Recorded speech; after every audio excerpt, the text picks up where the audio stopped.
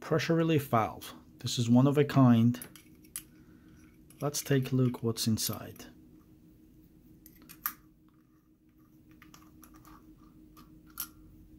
I don't expect much to be inside.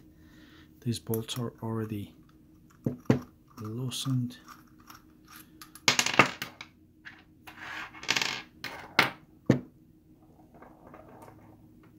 Okay.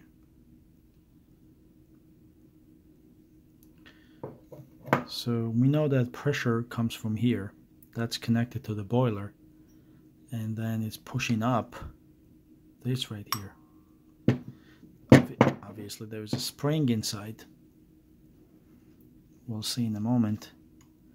But the interesting is this surface here is pushed against nicely machined surface here,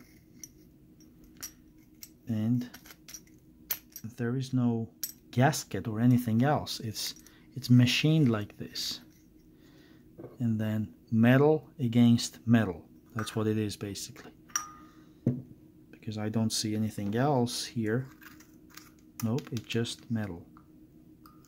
Well, in fact this is like, there is actually rubber, so it's not metal against metal. This is definitely metal, but this is rubber right here. So rubber is pushing against it. And let's take the top off.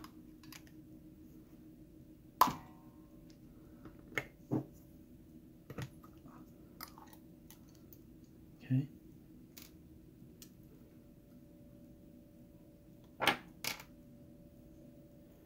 And inside there is,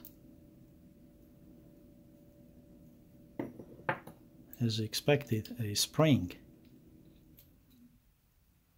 So that's a spring precisely tuned to open at 35 pounds. This rod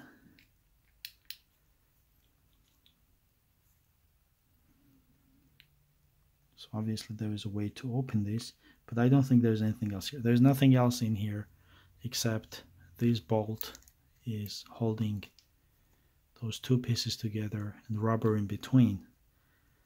And it's very simple design. It's just a spring. Spring is made so that it allows at 35 pounds this to be lifted and pressure relieved, or the water released in this case. I'll try to reassemble if I can.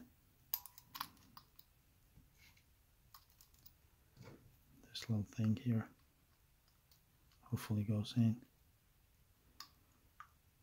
I guess it did a little bit. Okay, so, and nothing else inside. I actually forgot this part. I'm not gonna spend any more time in the video here doing that. It basically goes back, and then when pressure pushes this, opens, and water is released here this way. That's all it is about the pressure relief valve.